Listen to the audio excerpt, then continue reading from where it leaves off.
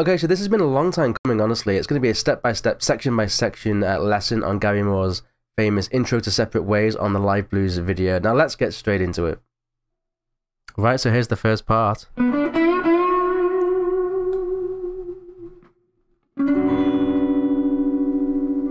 Okay, lovely little chord on the end there. So the first part here, if we're in the key of B minor, basically it's a 9th fret on the D, 7th fret on the G, and then we bend up twice on the 9th fret of the G. First one we cut off, and the second one we bend up with vibrato. And really hold it there. Let the sustain happen, you know? And then we have this lovely chord here. It's like a minor chord for the B minor on the 7th fret of the high E, B and G, but then we're using the little finger here for the 11th fret on the D. Yep. Lovely.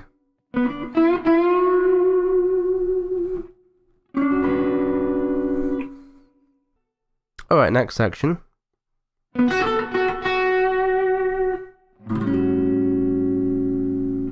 Right, so this first part is a 9th fret on the D, 7th fret on the B. Let those notes bleed in a little bit if you want. And then 10th fret on the B, okay? And twice on the 7th fret of the B. First note you cut it off, second note hold it with some vibrato. Just delicate vibrato, okay?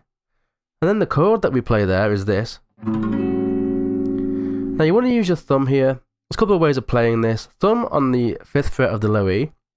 And then you also want to use that to kind of mute the A string underneath. Then we have 5th fret on the D, 6th fret on the G, second finger, and then finally on the B, 7th fret, you can either use your 3rd finger or pinky. I tend to just go with my pinky here. Again, play it like this. Alright, next section.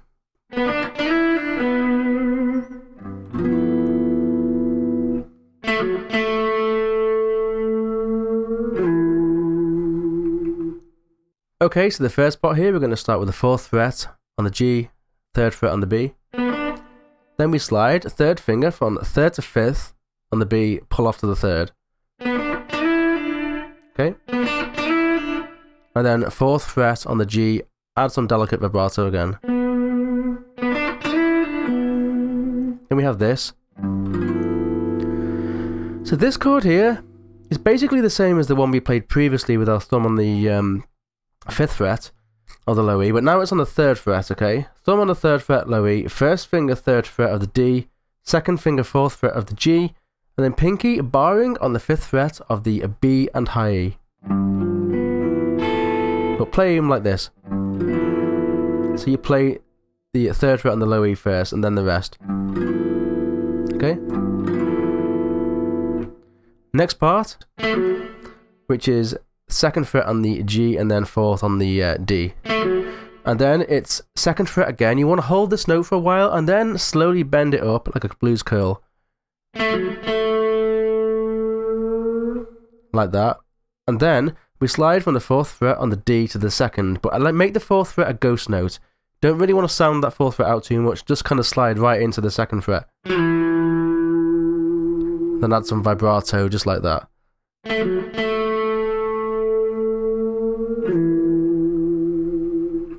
Okay. Okay, this next section is going to sound the same as the first part, except we're going to add in unison bending. It'll sound like this. Okay, so 9 on the D, 7 on the G. And then 2 bends on the 9th fret of the G. First one a short bend, second one a long held bend with vibrato again. But as we do those bends, we're actually going to play with the 1st finger on the 7th fret of the B as well and play both the strings. You get almost like a chorusy sound when you add vibrato to that. Okay, and then we have that chord again that we played at the very start. We've already gone through that one. Then the next section. Okay, let's play that again. Basically, that is a little bit different to the way we played it on the in the second section. This one is 9th fret on the D, and then 7th fret on the G this time instead of the B, and then 10th on the B.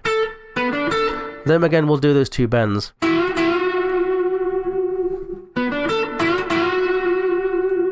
Then we have that, and then we have this chord. Okay, so same as we played at on the second section, with our thumb on the 5th fret of the low E. Then we have first finger, 5th fret of the D, second finger, 6th fret of the G, and then a little finger barring the 7th fret of both the B and high E.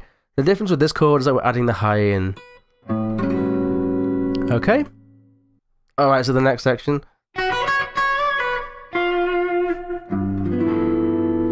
So we have the 7th fret of the B and high E. First finger, you can kind of roll that. Then 9th fret on the high E. And then play that 9th fret again, bend up a semitone, and then back down and pull off to the 7th fret. And then the 6th fret of the B, add some vibrato. Lovely little note. And then we have this chord, which we've already gone over. It's a thumb on the 3rd on the E, first finger on the 3rd on the D, second finger 4th on the G, and then your pinky on the 5th fret of the B and high E. Alright, so the next section.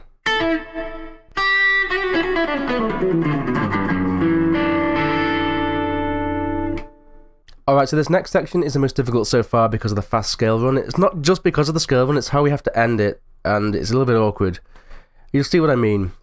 I had to practice this a fair bit between the last section and this, but let's get straight into it. It's an up-down, 5th fret on the high E and B, cut the notes off, just like that, leave a gap and then go, which is the 3rd fret on the high E there, a little bit of vibrato, and then we go, which is a quick hammer on from the 2nd to 3rd to 2nd, hammer on pull off on the high E, and then downstroke on the 5th fret on the B, and then upstroke on the high E 2nd fret. At least that's how I play it. This leads us into this scale run, okay? Now you'll see something at the end which is a bit weird, but we go like this. Alright, we're ending on the thumb on the 2nd fret of the low E. The reason why is it leads us into a chord that note is the start of, and you can't really play this chord unless you're using your thumb on the low E. If you try using your first finger or something, it's, I mean, I guess maybe you could play it, but it's going to be very awkward. Right, so the scale run is actually like this. So it starts on the downstroke, and you can feel free to use different fingers than I do. I actually play it with the same fingers that Gary Moore does. I guess it just feels comfortable for us this way. But anyway, it's 5-3-2 on the B, down, up, down, and it's up, down, 4-2 on the G, and up, down, up, and this time it's 5-4-2 on the D, right, then down, up, down, 5-4-2 on the A, and then up, down, up, 5-3-2 on the low E. Remember to end on that thumb there.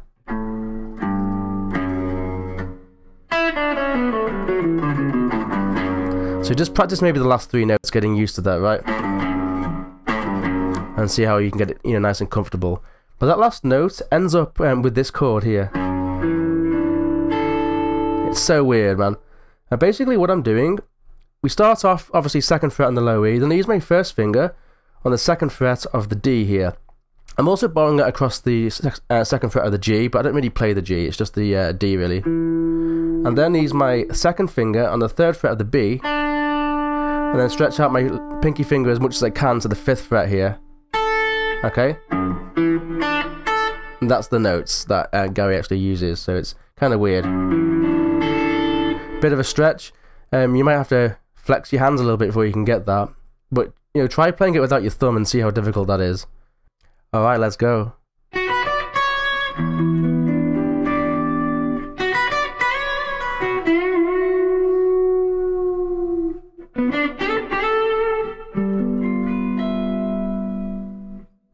Okay, back to the more delicate little sections here.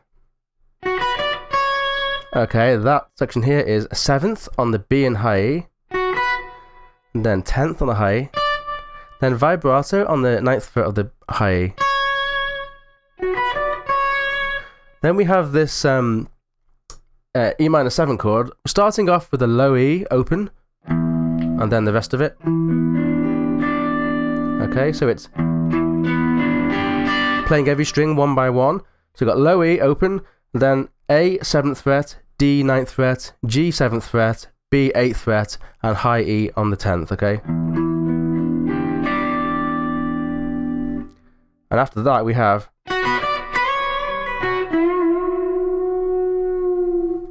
right. So what that is, again, it's similar to the part we did before where we went, which is 7th on the B and high E, and then the 10th on the high E. Then we slide into the 9th fret on the high E and pull off to the 7th, but make sure you add a little bit of vibrato to that 9th fret. Just like that. And then it's 7th fret on the B. So you're kind of borrowing your first finger there and rolling it. Then we have this double bend here. You bend up and down, and then back up, okay? On that second bend, you then want to fade in your volume knob, okay? Gary Moore had a little bit more gain set on his amp, so obviously a little bit more exaggerated, but that's all that is. It's just a full tone bend on the 9th fret of the G twice. Bend up, down, up, and then fade in the volume. Then we have this little lick here. Okay, so 9 on the D, 7 on the G, and then a quick little slide here and cut off from the 8th to the 10th on the B, just like that. Then slide that again, but hold it with some vibrato. It's all about the phrasing with these sorts of things. After we do that, then we play this nice little jazzy chord. Gary's not lesson up on these chords, is he? Anyway, this is 10th fret on the A, 9th on the D, 10th on the G, and then borrowing your little finger here on the 12th on the B and high E. Alright, next section.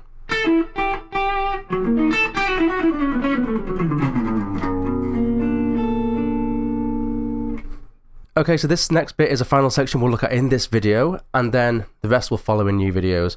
And there's a little bit of a kind of jazz fusion and notes sprinkled into this section. Let's start with this though. So that's up, down, 10th on the B, 9th on the G, and then twice on the 8th fret of the B. First one cut off, second one with vibrato. I just use upstrokes for that.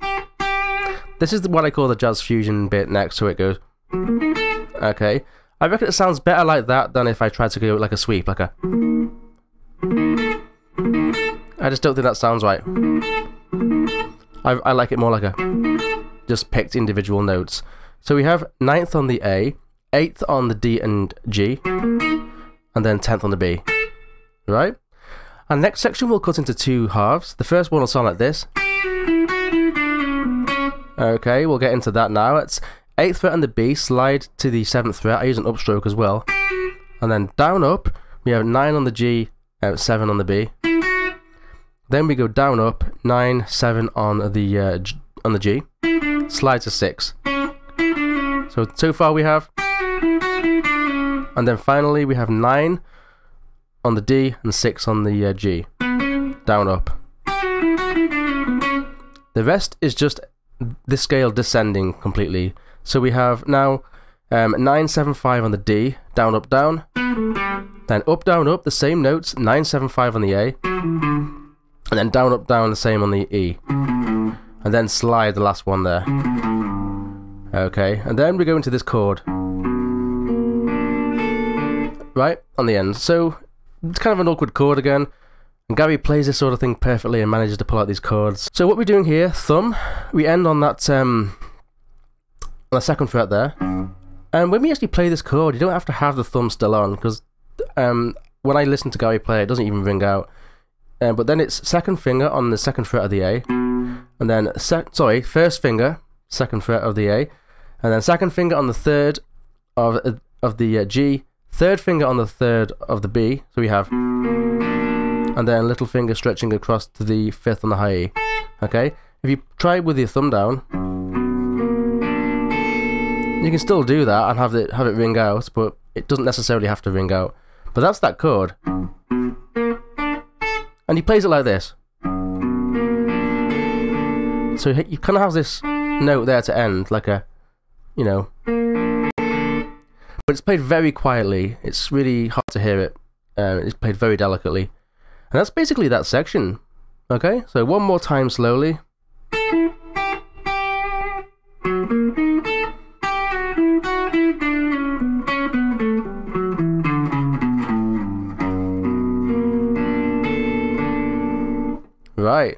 And there we go.